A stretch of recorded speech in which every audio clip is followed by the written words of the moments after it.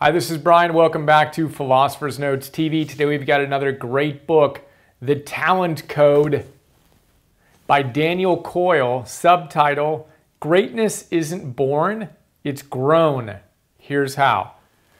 This is one of the best books in the 10,000 hour genre. We have another note on Talent is Overrated and Carol Dweck's Mindset. Check out those. This is fantastic. Daniel's a great storyteller, super fun, inspiring, a bunch of biographical sketches on people we admire and how they got to that place of greatness. It wasn't a matter of being born great, as he says. It was built. It was grown. What was the primary thing that was grown in great people? Their myelin. Myelin? What's that? Myelin is the stuff, that's the technical word for it, that insulates your neurons such that the messages between them can more reliably and more quickly be communicated, be transferred. It's kind of like rubber insulation on a copper wire. If you don't have nice insulation, then electricity is going to leak out. You're not going to have efficiency there. Well, it's the same thing with our brains.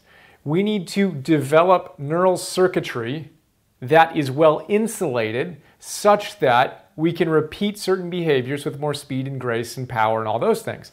You do that through the cultivation of myelin. It's the secret sauce, the holy grail of skill development. And this is what Daniel tells us about, that whether you're learning how to swing a baseball bat or play a note of box, it's all the same thing.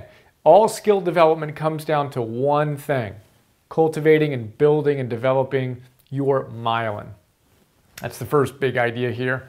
The second one, okay, well that's nice. How do you build your myelin?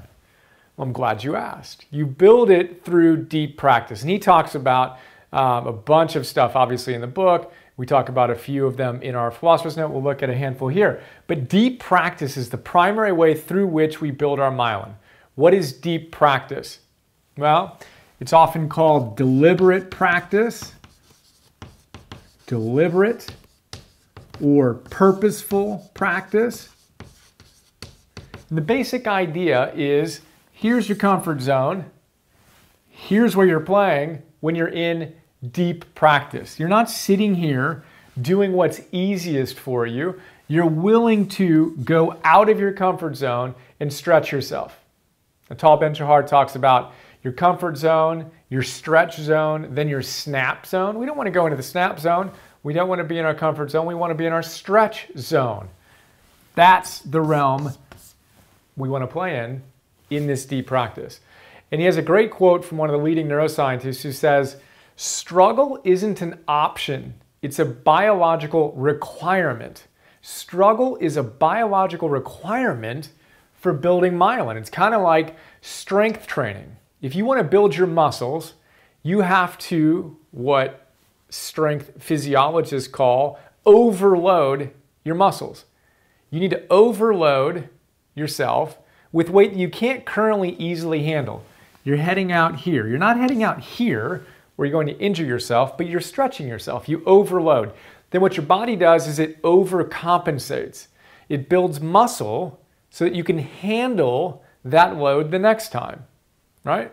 It's the basic idea, and it works whether you're talking about muscles in your body or myelin in your brain. Deep practice.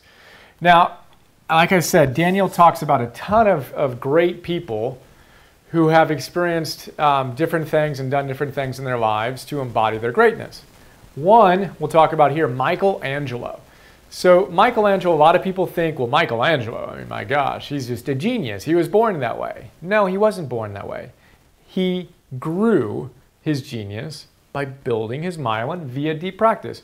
Michelangelo, when he was 6 years old, started apprenticing with a stone cutter. Lived with his family, apprenticed with them from 6 to 10.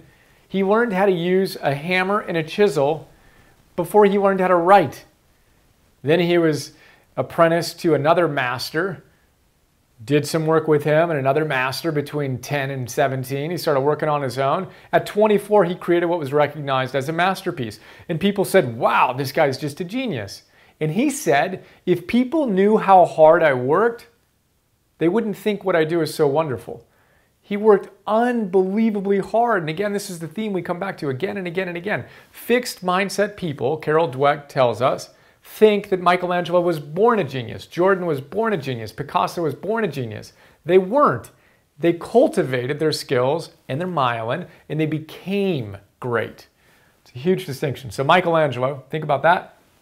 The next one is 4-minute miles. 4-minute miles.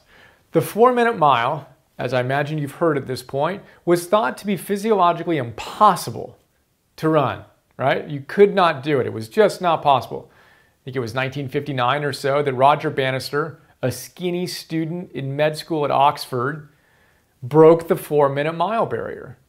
And Daniel talks about the fact that what that did was ignite people to the possibility that they too could do it. So Sports Illustrated rewarded Bannister, or honored him after the fact or whatever, with what they viewed as the greatest sports accomplishment of the 20th century, breaking the 4-minute mile. What's fascinating though is that weeks later, somebody else broke it. And within 3 years, 17 people did the impossible. How is that possible? Nothing changed in our biology, but what changed was the belief that we could do it. People were ignited to believe they could do something.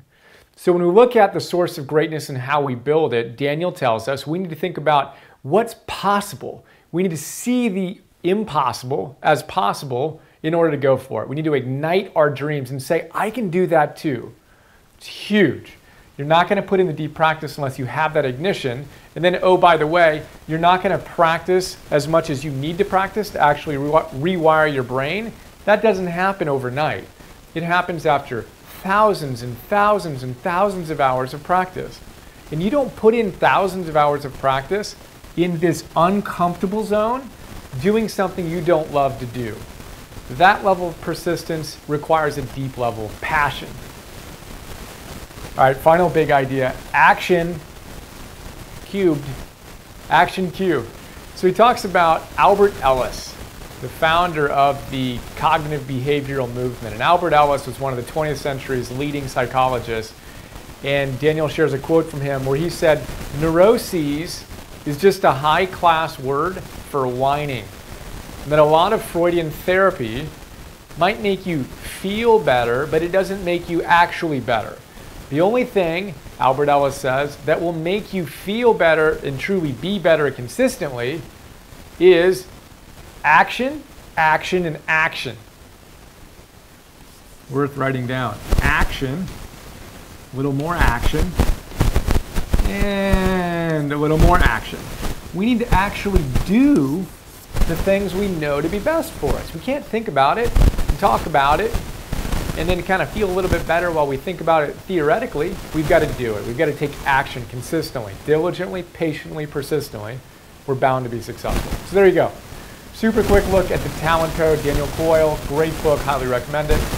Remember, all skill development, whether it's a baseball bat being swung or a piece of Bach being played, that skill is cultivated via developing your myelin, insulating the communication between your neurons so it's faster, more reliable, etc. Do that through deep practice. Stretch out of your comfort zone, not too far that you snap, but don't be hanging out here. Again and again and again. Deliberate, purposeful practice, getting better day in and day out. Michelangelo learned how to use a hammer and chisel before he could write, put in countless hours before his first masterpiece. If people knew how hard I worked, they wouldn't think it was quite so wonderful, he said. Genius was built. 4-minute miles, ignition. We need to see what's possible. So you need to ignite yourself to what's possible. Roger Bannister fired up a legion of runners to believe they could break the 4-minute mile. It was impossible, then it's possible, they did it. What do you see as impossible? How do you imagine that as something that you can go do? And then take action, and then a little bit more action, and then a little bit more action, and you're well on your way to rocking it. All right, hope you enjoyed. Look forward to sharing more with you soon. Have another awesome day. See ya.